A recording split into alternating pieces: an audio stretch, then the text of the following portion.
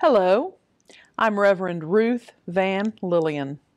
Welcome to the Unitarian Universalist Fellowship of the Emerald Coast. We are a covenantal community founded on loving kindness and a common devotion to our free faith. We recognize all the earth as sacred ground, and we welcome each other into this virtual space. We especially welcome those visiting with us today. We are so glad you are here. We invite you to check our website and Facebook page to learn more about us. We hope to touch hearts, teach minds, challenge spirits, and comfort souls. May you find refreshment and restoration in our service today.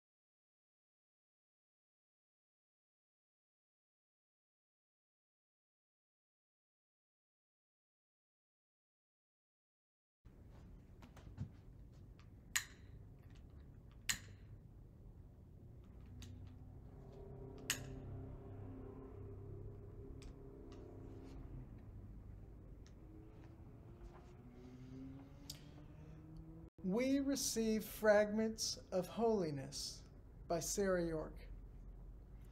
We receive fragments of holiness, glimpses of eternity, brief moments of insight. Let us gather them up for the precious gifts that they are, and, renewed by their grace, move boldly into the unknown.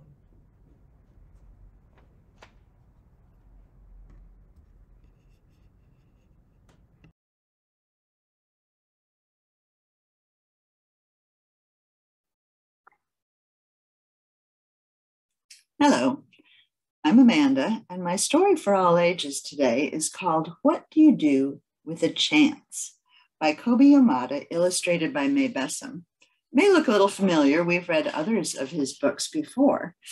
I chose it because, as a kid, we often think the grown-ups have all the answers. They know how everything works. Or maybe as a teenager, you think they don't have any of the answers. And I know that even at my age, I look around and go, those are the grown-ups. They know how to do things, not me. And maybe we all feel that way deep down, that we always have things to learn, ways to grow, and that's just the way it is. So this book, even though there's a kid as the protagonist here, the main character, it really applies to all of us. So there we go. One day, I got a chance. I like the way the author drew it, like it was a golden paper airplane. It just seemed to show up. It acted like it knew me, as if it wanted something.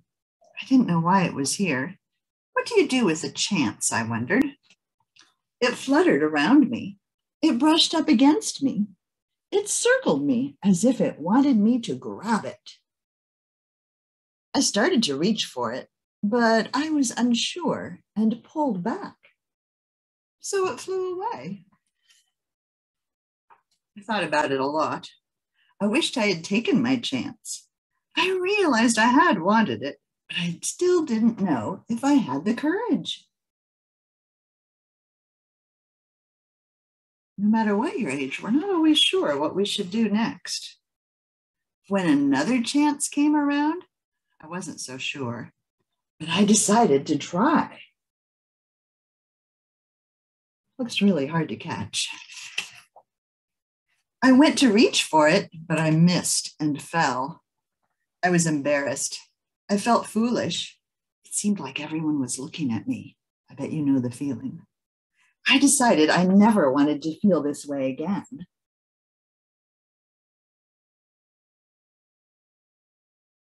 It is pretty awful when you try something and you don't succeed. So after that, whenever a chance came along, I ignored it. Just pretended it wasn't there. The more I ignored them, the less they came around.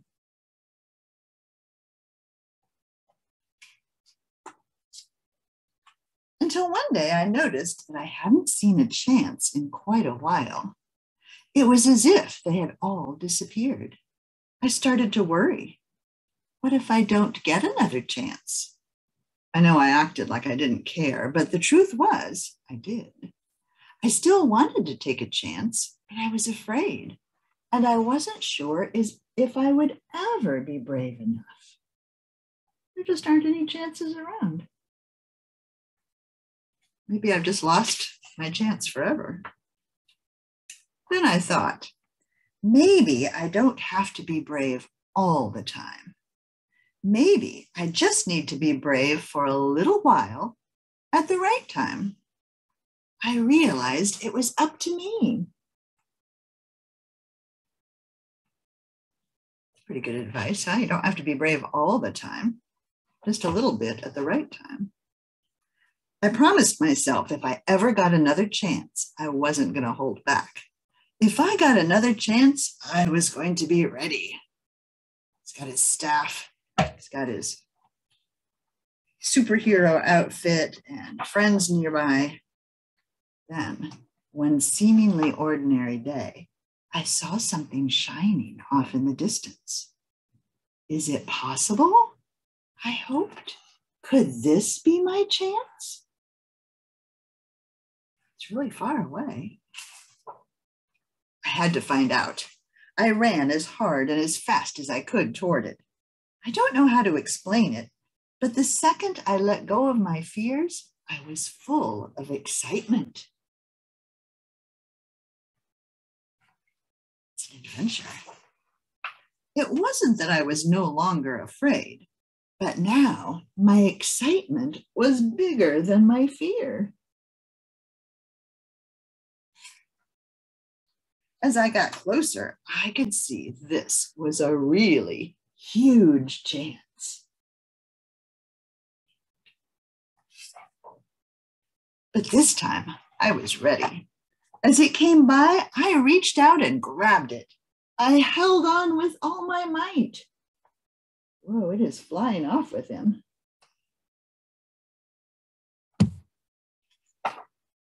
It felt so good to soar, to fly, to be free.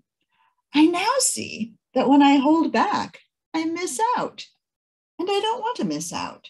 There's just so much I want to see and do and discover. So, what do you do with a chance? You take it, because it just might be the start of something incredible. And that's the end. Here comes a chance. You might not see those chances. They're not always golden paper airplanes flying toward you. They're not always that obvious. But still, if it's a chance to learn and grow or do something new, or just stretch yourself even a little bit, no matter how old you are, still a good idea. Thanks for listening. Bye.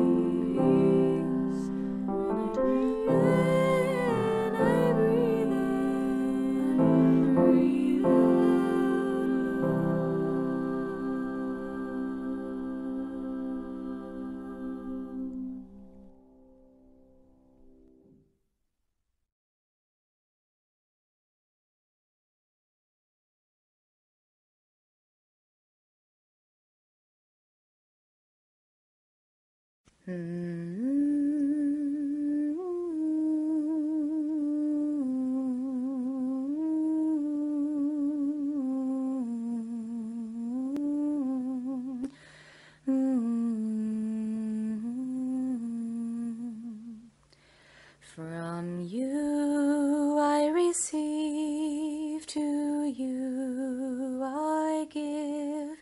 Together we share, and by this we live. From you I receive, to you I give. Together we share, and by this we live.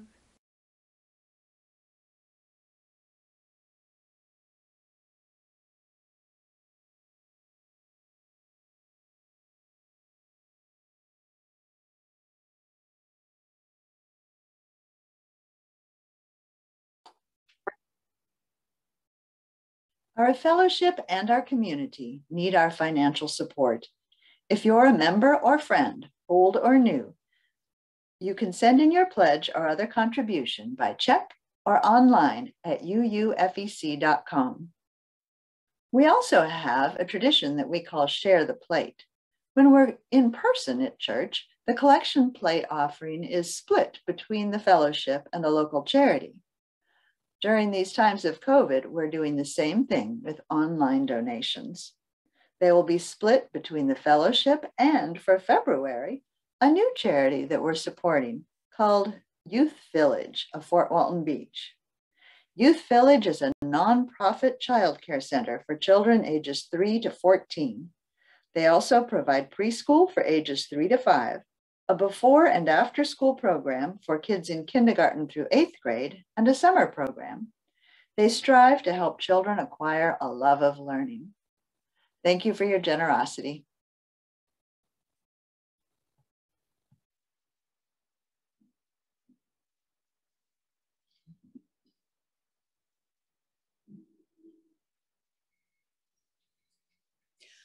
For each child that's born, a morning star rises and sings to the universe who we are. For each child that's born, a morning star rises and sings to the universe who we are. A few days after he graduated in 2019, I asked my son Liam how he felt to be done with high school. He responded, "Well, I don't really feel grown up. I don't even know how to make coffee." I smiled at him and said, "That's okay, baby. You don't drink coffee." We are alive until we die. We grow until we stop. Now think back. Think back to when you were a child, younger than 10. What did you want to be when you grew up? There you go. I loved rocks. I tore all my pockets, bringing home rocks from the schoolyard. At age 7, I decided I would be a geologist. Now, not so long ago in our country's history, people, mostly men, chose or ended up in a job that would be theirs their whole lives, 40 or more years. Then came retirement, though fewer lived long enough to enjoy a long retirement. Some of you may have been in the same occupation or the same kind of occupation for many years. Others start in one occupation and then move around to try other things, or lose one job and find themselves in a different and unexpected work environment. Some return to school midlife to start over with an entirely different career. Some of you have already been what you were going to be when you grew up, right? You got the education and the training and you did the work, you paid your dues, you made your way along, now you're done. Now you're retired.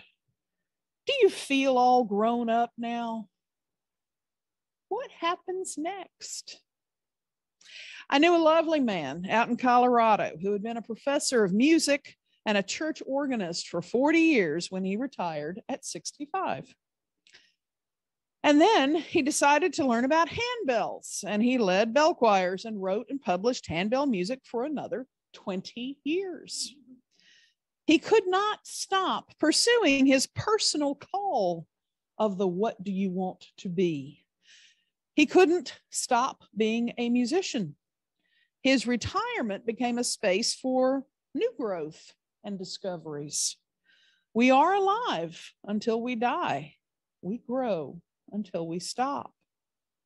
We are our grandmother's prayers, and we are our grandfather's dreamings. We are the breath of our ancestors. We are the Spirit of God. I fulfilled my career goal at the age of 25. I'm not saying I made my fortune. Very few ministers make fortunes. But I felt a call to parish ministry when I was 16. And at age 25, I was preaching my first sermon in my first United Methodist congregation. I had my degrees, my probationary credentials. I was ready to rock and roll. I had no real aspirations beyond this, lacking the apparently required male physiology to rise in the clergy ranks. I honestly expected to serve small to mid-sized congregations for 40 years and then retire. My congregants did not know what to make of me. Most of them were very, very senior citizens, and I know they wondered what a young girl like me could possibly offer as their minister. Most of them wanted a personal chaplain, someone to listen to them, to visit them in home and hospital, to preach interesting but not challenging sermons, and become immersed in their community. And I did those things. This city girl tried to fit into their one traffic light Alabama town. I shopped at the little grocery store and chatted with the postmistress in her little post office next door. I learned to quilt with the local ladies who met in the back room at the beauty parlor and heard all the latest news in town. One parishioner took me on a tour of his cotton gin, and another gave me little bantam eggs to take home whenever I visited his sick wife. I shelled butter beans on the front porch with one lady and yelled myself hoarse visiting another who would never wear her hearing aids. I supported the little old police chief when one of my octogenarian parishioners threatened to shoot him and herself in a moment of crisis.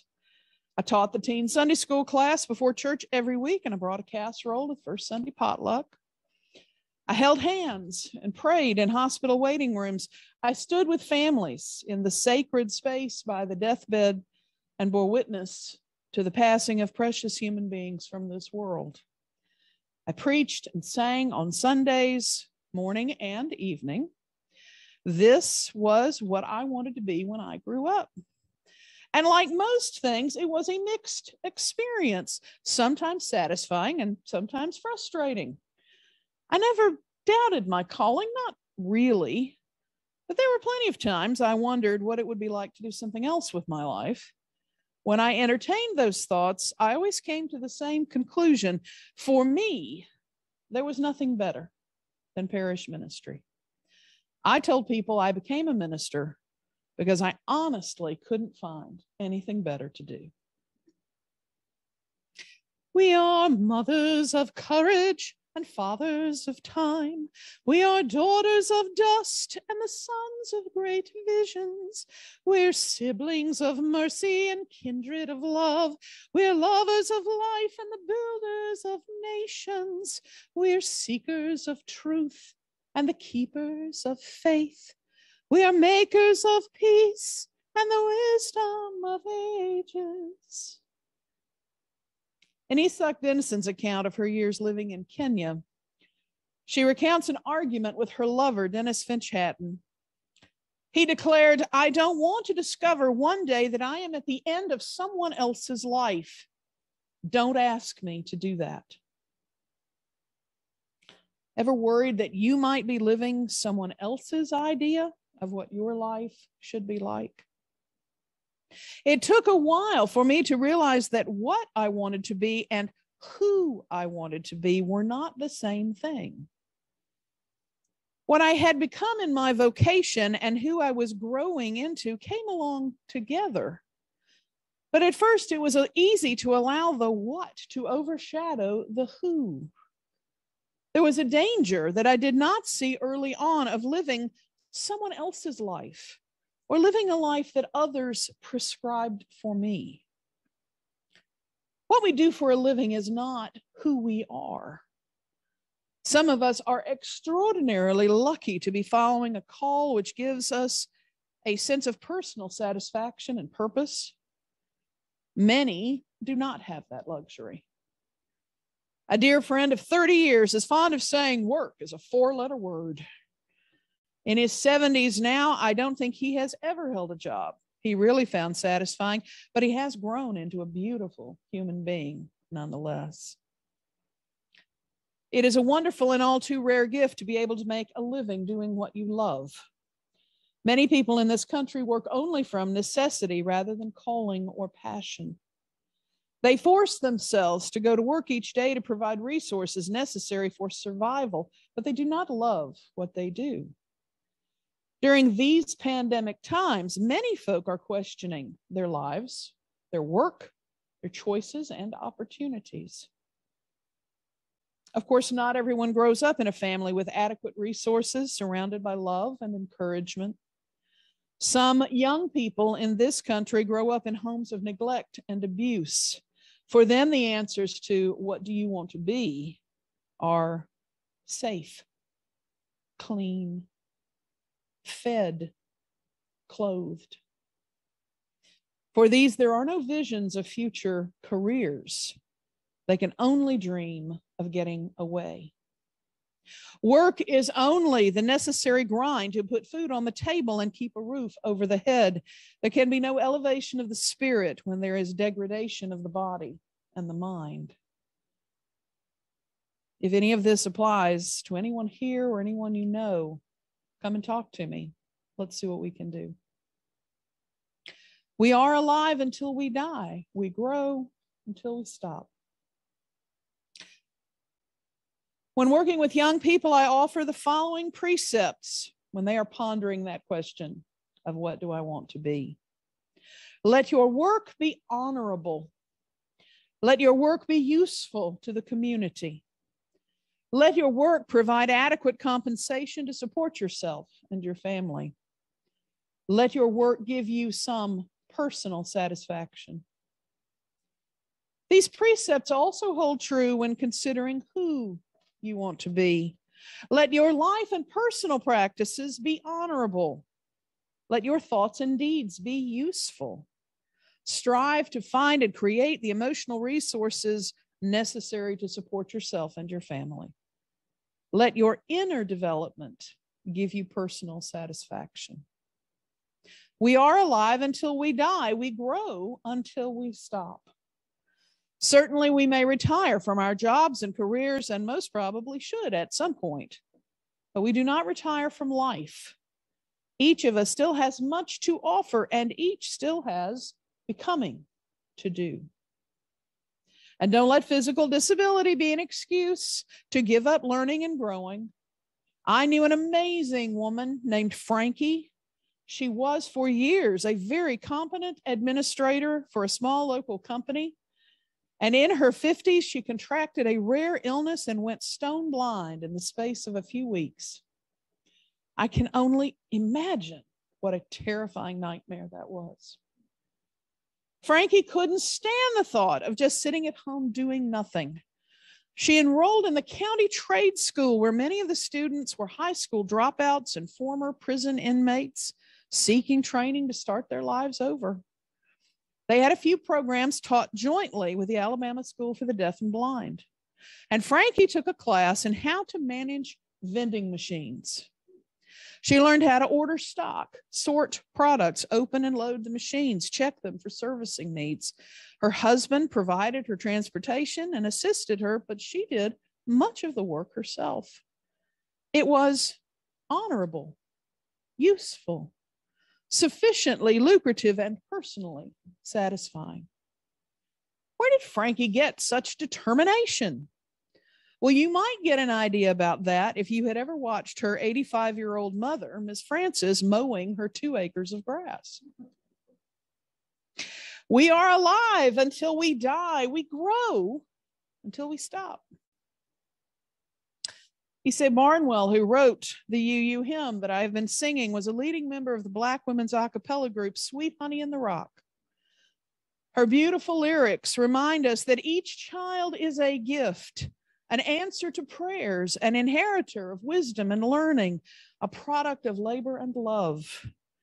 The hymn also points toward what gifts we each bring with us into this life and what we have within to give back to the universe we are born into. For each child that's born, a morning star rises and sings to the universe who we are. Have you grown up yet? Are you what you want to be? Are you who you want to be? If you're still breathing, there's still time for becoming. Oh, and I taught Liam how to make coffee. He makes good coffee, and he's growing into a fine young man. Let's all keep growing and becoming. Amen. Shalom. Blessed be.